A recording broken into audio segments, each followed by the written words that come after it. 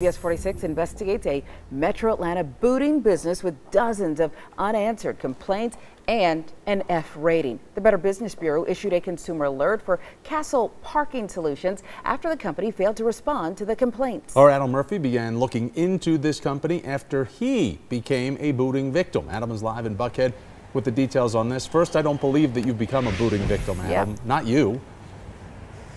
No, couldn't be, right? Everybody says that. That's right, Thomas. I tried to bring my family in for some lunch. We thought we'd come into Buckhead on Sunday. It was a beautiful day. Then I paid for parking, or at least I thought I did, and that's when my troubles began. Here we go. Space 38. Start payment. It's no surprise that you have to pay for parking in the city of Atlanta. I attempted to do just that during a visit to Buckhead over the weekend. But when I returned to my car, I noticed not one, but two boots, which cost me $75 to remove. You tell me why you guys have that up there if you're not even going to use it. And you know it doesn't work, right? So I questioned the booter with Castle Parking Solutions since the parking meter didn't work. And that's when things got heated. Why aren't you fixing the machine? We don't have control of it. It's got a P on it for parking.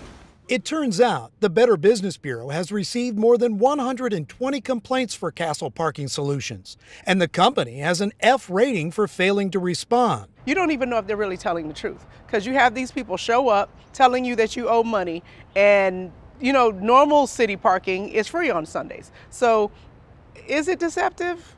It probably is. Deceptive is putting it mildly. Mark Broomfield Rennie was also a booting victim. Same company, different lot. The young lady said, if you want your car back today, you got to give me $75. If you had parked in the 15-minute parking spot, I wouldn't have booted you. So CBS 46 went to the address for the booting business on Cumberland Boulevard, but it was nothing more than a virtual office, making it virtually impossible to track down a manager. We're all really stuck. There's nothing we can do.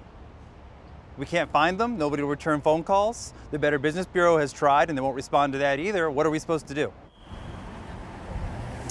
Well, the booting guy told me I should have read a small sign that was on the lot there. Of course, I would have done that if I'd seen it. He said that sign told me I could have paid by app. Now, the Better Business Bureau is telling people to go ahead and download the Park Mobile app right away to avoid this headache that a lot of people seem to be going through when they come down here to park. And they're also calling on the city of Atlanta to take a stronger stance on these booting businesses. Live in Buckhead, Adam Murphy, CBS 46 News. Yeah, it's not very welcoming. Thank you, Adam.